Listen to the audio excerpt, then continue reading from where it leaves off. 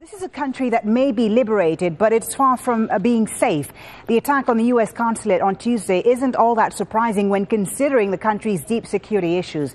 And here's just a few examples of what's been going on there in the last few months. Now, back in May, fighters attacked government headquarters in the capital, Tripoli, killing one security guard.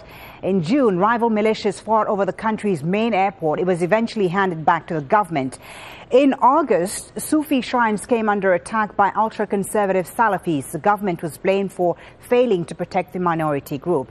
And earlier this month, a car bombing killed an intelligence officer in Benghazi, the same city where the U.S. ambassador was killed.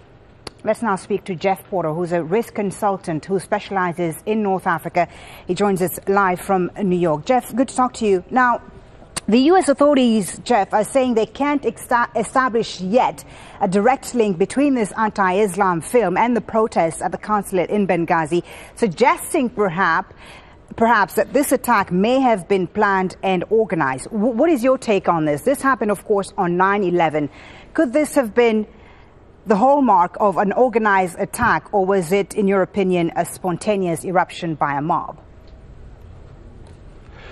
Well, I think there may have been two things taking place. I think there may have been a component that was spontaneous, but I also do think that there was a component that was planned. The U.S. consular section in Benghazi was attacked before. It was attacked on the 6th of June.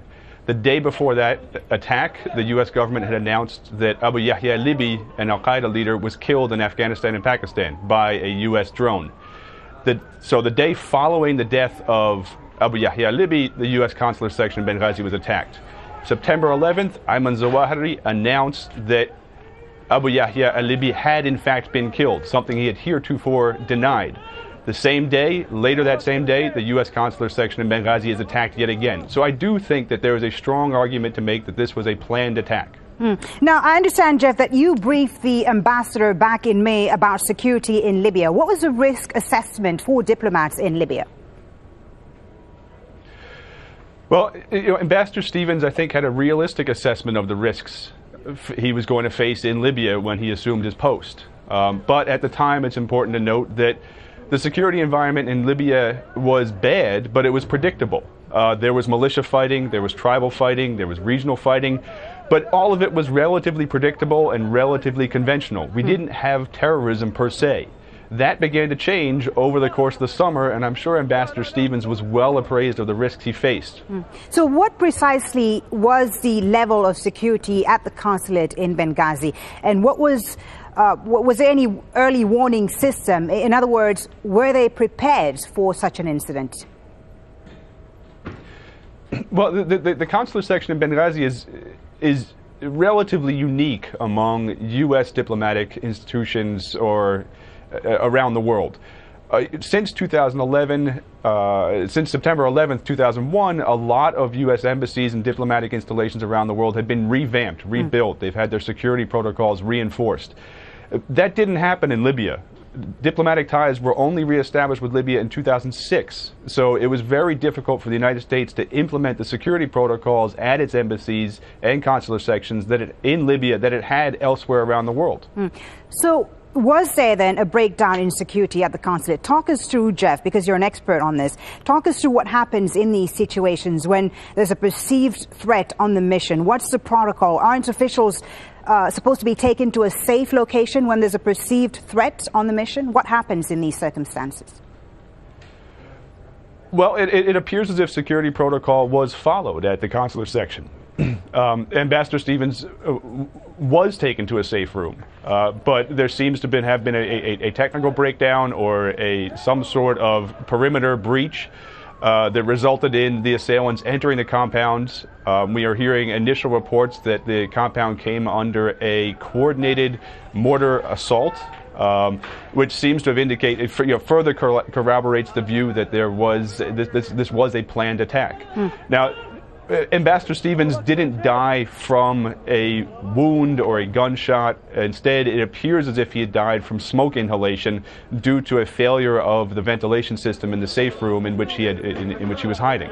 Okay, just one last question, and just to clarify for our viewers, why is it that it was Libyan forces guarding the embassy in the first place? And is this the case in other U.S. missions around the world? Yes, it is the case at other U.S. missions around the world. There is always a local force component to U.S. To the security at U.S. embassies around the world. There is a representation from the U.S. military forces at U.S. diplomatic installations, but local security does provide most of the security at these embassies and consular sections. And just one last question, Jeff, if I can. We're hearing now that there are two warships that are possibly heading towards the Libyan coast. I mean, what could that entail? What are we looking at here, you think? Well, first, I think it's a show of force. That it sends a clear signal that the U.S. military presence is going to be intensified in Libya as a consequence of the death of its ambassador there. But there may also be a logistical component. If the security situation continues to deteriorate at a rapid rate, the U.S. citizens currently in Libya will be able to be evacuated on the warships if that need arises. Okay, thank you very much, Jeff, for speaking to us. That's North Africa risk consultant Jeff Porter joining us there live from New York. Thanks for your insight. Now, the video sharing website YouTube says it has now blocked the film from being shown in Egypt and in Libya after the violence there. This anti-Islam film is said to be 2 hours long, but only snippets have been available online for several days now. It's called Innocence of Muslims and allegedly cost $5 million to make. It portrays the life of the Prophet Muhammad and depicts him as approving of child sex abuse. Now, the writer and director of the film is said to be a man who calls himself Sam Basil from California. But there's growing suspicion that the name may be a cover for a group of right-wing Christians. And a man claiming to be the director told a news agency he was an Israeli Jew and described Islam as a cancer. Well, Max Blumenthal is an author and journalist. He says the film is a result of links between Egypt's Copts and right-wing Christians in the United States. The operation behind this film appears to be extreme Egyptian Copts who want to discredit the Morsi government in Egypt and create a provocation there, who oppose the revolution, aligned with Christian right groups who have an apocalyptic theocratic agenda and who are inciting against Muslim Americans. So it's these kind of events that really turn the screws on Islamophobia in the United States.